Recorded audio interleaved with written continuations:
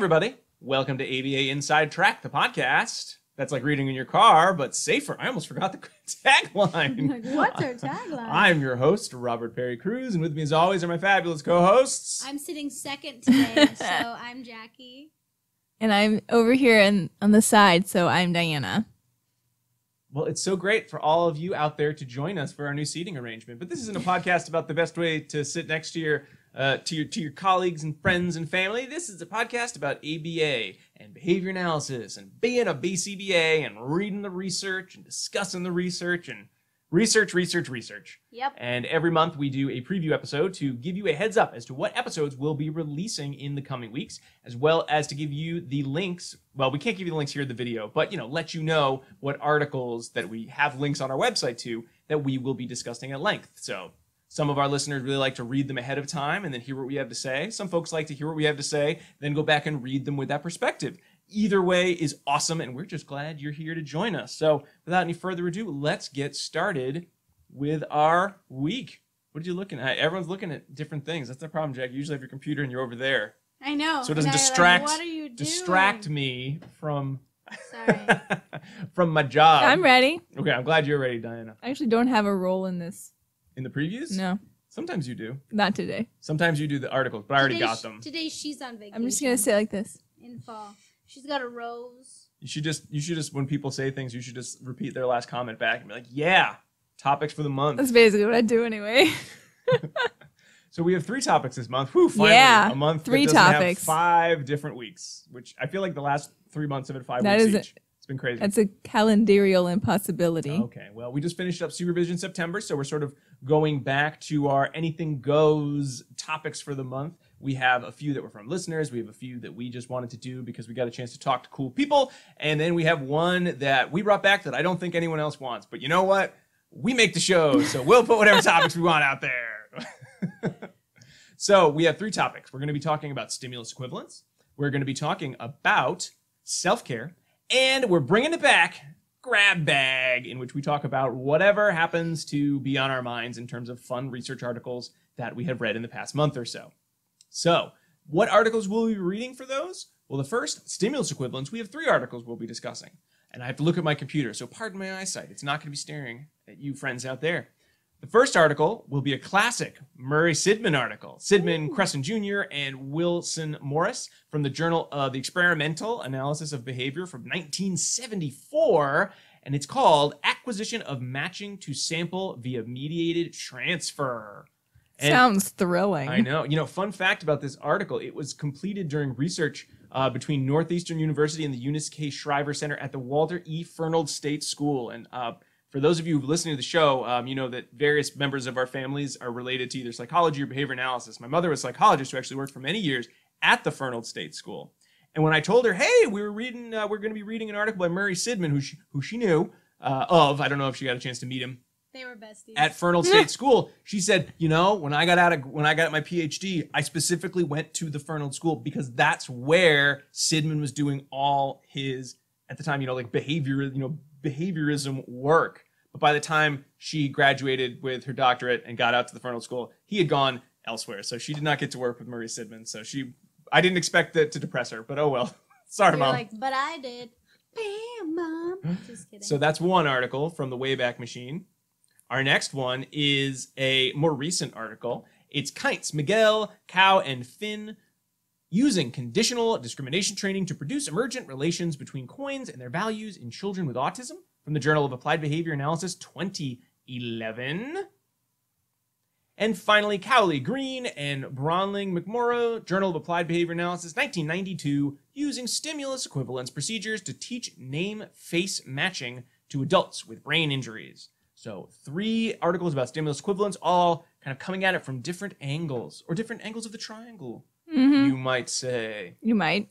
You might also say, I bet a listener asked for stimulus equivalence. No, that was our very own Diana, who was desperate to do a stimulus equivalence episode. They claim that I chose this topic, but I have no recollection of doing so. It's okay. Do you know what I think it was? Class. Maybe. You got a lot of class, Diana. Bringing it back to the Class. classics. Stimulus equivalence. Well, someone out there might find it useful. I do. I did. I think talking about stimulus equivalence, talking about any of these complicated tasks is always important for us because maybe not as much for you guys because you have to teach it to so many people, so it's more fluent. But when you're a practitioner, and I know a lot of our listeners out there are clinicians or practitioners, you really don't get an opportunity to talk all about stimulus equivalence in precise terminology as much as you would think. Surprisingly young children that you might work with consulting, they don't want to hear about it. They find it aversive. Most parents and other professionals find it aversive as well. So I think it's nice to have a chance to do it with some buds here on the show. Aww. Buds. All right, next topic. What else do we got? We are talking with Dr. Shane Spiker. We're going to be talking with him all about self-care. That's something that he has been very interested in, and he shares not only some articles that he wanted us to read to discuss, but also his own dissertation on the topic of self-care. So long. So It was so It's long. dissertation length. It really it's is. well, I'm glad it's dissertation length. So for that, we have, and this is from Dr. Spiker, a blueprint for general. Nope. Sorry, That was that a was lie. not. That was A not from Dr. lie. Spiker. I got the wrong article in front of me. This one is though supervision for certification in the field of applied behavior analysis. Characteristics in relationship with job satisfaction, burnout, work demands, and support by Dunavi, Fennell, and Early from the International Journal of Environmental Research and Public Health. We're also going to be discussing Plantivo, Dunavi, and Virez Ortega's high levels of burnout among early career board-certified behavior analysts with low collegial support in the work environment from the European Journal of Behavior Analysis. Folks in America, don't worry. Even though they're international and European journals, they have plenty of things to say about people from America. So don't feel like you got left out. Whew, America first. Oh, we can't have that. Right, everybody, we gotta have Oh. America. Oh. You know, Edit that out. I'm playing the character Sure. of somebody. Continue. Okay. And then finally, supervisor support as a predictor of burnout and therapeutic self-efficacy in therapists working in ABA schools by Gibson, Gray, and Hastings from the Journal of Autism and Developmental Disorders, 2009. And then, of course, You didn't tell us what the title was. supervisor support as a predictor of J- burnout, JAD? therapeutic self-efficacy in therapists You working in did. ABA schools. Sorry, you did. The part you just said? You know, just because it doesn't have the word America in the title, Jackie, I still pay attention. So I think All from right. now on, to just go back to the length of Dr. Shane's dissertation, then I'm going to refer to all of my dresses now as either brief report length, Yes. full article length, or dissertation length. Oh. Floor length. That's a floor length, Love that. right? Yep, Oh exactly. man, I wish you'd thought of that when we were, just starting dating, Diana. That would have been great. 'Cause I'm like, anyway, I gotta go. You know you love it.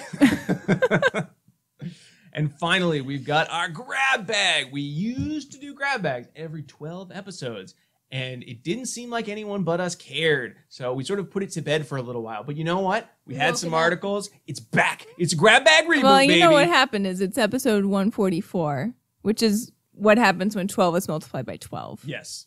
So I really just couldn't miss that opportunity. Yes, but if you missed grab bag and you were like, oh, they skipped one, well, this one's for you. Write in. Let us know. If we don't get any emails, we'll assume everyone hates grab bag again. We'll put it back to sleep. We won't. Back to sleep till we need it again, till our time of need, which is this month. The first article that we'll be discussing is, I believe this was your article. I think so. You chose, Diana. Was a blueprint for general case procedures illustrated by teaching adolescents with autism spectrum disorder to use a chip debit card by Milada, Reeve, and Dixon, and that was in Behavioral Interventions 2020. Grab bags should always be recent. They don't always have to be, but we try to make them recent. Here is my contribution to the grab bag, and that's an evaluation of parents as behavior change agents in the preschool life skills program by Gunning, Holloway, and Grealish from the Journal of Applied Behavior Analysis, also 2020. I love how you say that. Thank you. And, oh, Jackie, you really dropped the ball with using a checklist to increase objective session note writing, preliminary results by Luna and Rapp for behavior analysis and practice. All that part's good. 2019. Ouch. You know, I wanted to make it relevant. If it were 2020, it would be even more relevant. I just pretend that 2020 did not exist. So it goes into 2019, 2021. I'm going to look Right. back at 2020 and be like, man, a lot of great research articles published then. Yeah. What were they about? I don't remember. They were about something. Tell us something. Pandemic something. Who remembers? We've shut that out. Those episodes are deleted. Goodbye. Yeah. And that is October 2020 for ABA Inside Track. All right. I'll be there. You'll be there, Diana? Yeah, I'm kind of come. That's good. Mhm. I'll be there too. dressed in my Halloween costume. That's good. Okay, there you go. Remember that I'll be time- wearing my dissertation length gown. Remember that time when we did that puppet preview episode? That was Yes, fun. that was a good one. Sometimes Yeah. we come up with funny. That was this for episode summer, I feel like we 53, had a good- empathy. Yeah. That was empty. Yeah, it was empty. I think this summer we had a really bunch of good. good. We went outside. We stuck Jackie under the jungle gym in our Mhm. yard. Yeah. A lot of fun things. Yeah, that was my favorite one. The pump. We should have worn costumes We for should've done. October, I guess. But oh well. Next time. It's been a tough. It's been a I was long gonna summer, have us you know. put on masks, like these kind of masks, like clay Yeah. masks Mm. and cucumbers, and put our Oh. hair up in a towel for self care. But I forgot. Should we delete this and just start all over again? Probably. Yep. No, just keep going. All Let's right. Okay, Imagine we'll that. soldier on. Well, let's just go right on into Errata. It's a section of the show where we talk about the goings on in the world, goings on in the podcast, and we share some emails from listeners. I guess the first thing just to bring up briefly is thanks to everyone who joined us for any of our live events or fun events that we had planned in September to kind of promote the launch of our Patreon page. It was a lot of fun. We got a couple folks signed up there. We're really excited that anyone, you do these things. And you're like, I don't know if a single person will care. And the fact that you can have anyone show any interest is always so You appreciated. cared. So we've got folks signed up there, so we'll be doing some extra content there. It's not too late though. If you're interested, just go to patreon.com/ABA Inside Track and you can sign up. At the $5 level, you can subscribe there to come to our every other month social get together. We'll be having one of those this month. At the $10 level, you can join us for a book club podcast. We'll be doing 3 book clubs, not a month. No, that would be a lot of books. No, I 3 was book just- clubs annually, and those would be worth 2 CEs, no additional charge just for subscribing. You get to be a part of those. They're only going to be available for patrons. So if you like our book club episodes, or you see a book, because you'll be able to see what books we're going to be doing, and you say, well, I want to hear them talk about that. Sorry, they're locked up. Only for our patrons. So if you're interested, head on over again, ABA Inside Track. Patreon.com/ABA Inside Track. But again, thank you for those of you who joined us. Thank you so much. We had a lot of fun doing those. It was really, really great.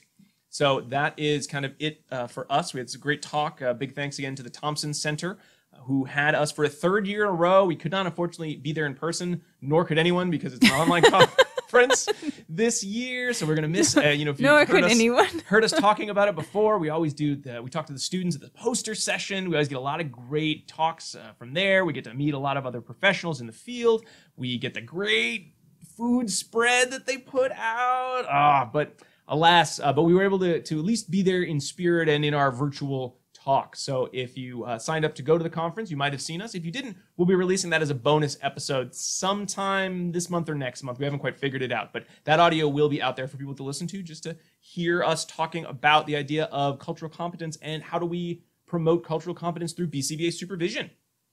Yay! Yeah. Rob, you also wanted me to remind you during this errata to correct the name of the author that Laura, you thought was the actress from Game of Thrones. Laura Turner. Yes, I believe it was last. It was. I'm forgetting I don't which know episode now it which was, episode. but I referred to Dr. Laura Turner as Sophie Turner. Several Diana times. made a joke about it, and I sort of went over my head, and I kept referring to her as Sophie Turner. I don't know why, because I actually saw her do a workshop at Babbitt, and it was just loved it. So not even it's like I've never met or heard of this person before. I just got the wrong name. I was just thinking about Sophie Turner. She is cute. I was just I was remembering how disappointing the last season of Game of Thrones was, and I just That's couldn't true. get it out of my head. So Right. yeah, Two so different apologies- people, turns out. Apologies, Dr. Turner. If you can come on the show sometime, and you can yell at me for my gaffe. I apologize though, and I will say your name correctly from here on out. That is Okay. my restitution statement and my apology to know that I'm serious about this. And it's a public apology too. It certainly is. I've got some things. What are your things? We have a listener who took us up on a challenge. Listener Chris. You could use this one too. Use And both the microphones. Listener Chris. Jackie. Listener Chris took us up on our challenge to make a tolerance training flow chart. Wow. And it's amazing. Rob's going to put it right down here You probably should be over your face. and right over We here. have the It's problem with very 3 of us. large. We'll have it here. We'll post it on the Facebook, but we'll get it out there. Yeah. Everyone's gonna be able to see Listener this. Chris made it, and it starts with tolerant deficit, and it goes through all of the questions, and it's beautiful. Mhm. It's so beautiful. I'm looking at it right now. So you guys can all Thank you. Thank you, Chris. Chris. I'll be That's- waiting for the audiobook version of it as well. So whenever you wanna get to that. listen to it while mowing the lawn. Also, some listeners have emailed about our older episode 42, which is CMOs. Mm-hmm. So if you are thinking about revamping your ideas about CMOs, this is one that you can listen to. And one of our listeners, Francois, I believe, said, "Thank you for the umbrella example. Adorable and helped me visualize it better. Dog umbrella. Ha. If you don't know what she's talking about or he's talking about or they're talking about, go ahead and listen to that episode. Seems like a good one." Yeah, it is nice to have a chance, I think, especially we got stimulus equivalents coming up, CMOs, to get a chance to talk in a way that is both using the precision of language that behavior analysts should have, but also have a little fun with the topic. I think it's a good way to sort of stretch one's opinions and ability to talk to various audiences about these topics, especially something as complicated as CMOs really can be. So anytime we have listeners who have a metaphor or a simile or a joke or something that helps them sort of recontextualize or rethink about a topic, we are always very touched because it's something that, one of the reasons we wanted to do this show is to be able to do that. So thank you. And then one other listener asked Yancy asked about some books that we would recommend reading. She's just starting her behavior analytic journey, and we recommended Let Me Hear Your Voice by Catherine Maurice and Meaningful Differences Between the Everyday Experiences of Young American Children by Hart and Risley. It's published in the 70s. So those are the two books that we recommended for her. And if any of you want to be reading books, those are two good ones to read. That's all I got for you. Great. Well, I think that brings us to the end of our preview episode. Thanks, everyone, so much for watching, for listening, for subscribing to the show on Apple Podcasts, Spotify, Stitcher, or wherever you like to get your podcasts. Thank you all so much for writing in. We always appreciate getting emails from listeners with thoughts, topics, feedback, whatever you want to send us. We're always happy to get it. There are a lot of ways that you can get in touch with us. In addition to subscribing to the podcast, you can go online and find us everywhere on social media. We're on Facebook, Twitter, Pinterest, Instagram as ABA Inside Track. You can go to our website, abainsidetrack.com, to find links to all of the articles that we will be discussing this month. And then for every episode, all of the articles there. You can also purchase CEs for listening to our full-length episodes, if you would so desire. You can find these episodes posted on our YouTube page with the YouTube subtitling feature. And, of course, you can always feel free to email us at abainsidetrack@gmail.com. And, again, if you're interested in a little bit more chance to chat with us every other month and to get more book clubs, topics, and to get some discounts at our store, check us out also at patreon.com/abainsidetrack. You forgot one thing. What did I forget? Stay tuned for our new web design. Oh, that's right. Yes, we were very excited to get a chance to talk to someone about how we make our website more navigable. Because one of the questions that comes up a lot is where do I find your episodes? And it was like, you go to abainsidetrack.com, you go to previous episodes, and then there's a mess of them, and you can eventually find them. And I think I made a search bar at one point, but it is not my area of expertise. Yeah. And we asked some professionals to give us their opinion. So that will be launching hopefully very shortly. By the time you see this, seen some kind of docs for it. It's very slick, so you'll be able to search by the type of episode. You'll be able to do a search for the episodes itself. Of course, find links to all of the various episodes we've done for CEs, bonus Your mouse episodes. will just slide right up. Yeah. So It's like slick. Wet hair. Yeah, I think it shows our guests a little bit. The guests we've had on the show, it gives them a chance to shine more, as opposed to the page now where it's like Slick real and low. shiny. Oh boy. Greasy black hair. That's what I imagine. Like Grease from Grease. Or like the way Like old Dracula. John in movies John has it. Travolta's hair. Oh yeah. Yep. Love it. All right. Well, that's it Well, for the that episode. concludes. We'll be back next week with the first of our full-length October episodes. But until then, keep responding. Bye.